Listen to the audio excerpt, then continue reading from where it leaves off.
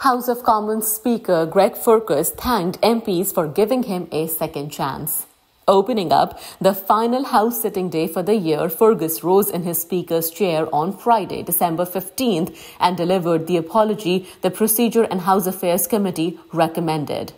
He said, "I want to thank colleagues for their work and consideration of the serious matter that was put before them." Let's listen in to what all did he say. To those members who have generously extended me a second chance to serve as Speaker, I say thank you from the bottom of my heart. To those members who are opposed to this second chance, let me say, I can understand your point of view, and I will spare no effort to regain your trust. To all members, my door is open. I want to hear from you so that we can work together in collaboration. Please reach out. À tous mes collègues, ma porte est ouverte. Je souhaite vous entendre afin que nous puissions travailler ensemble en collaboration.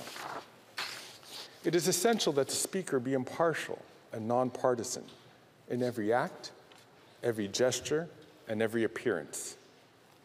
Je sais que cette question a été une source de distraction à un moment de l'année où les agendas des députés sont bien remplis et notre programme législatif est chargé. Permettez-moi de réitérer l'honneur qui m'est fait d'être votre président. I accept full responsibilities for my actions.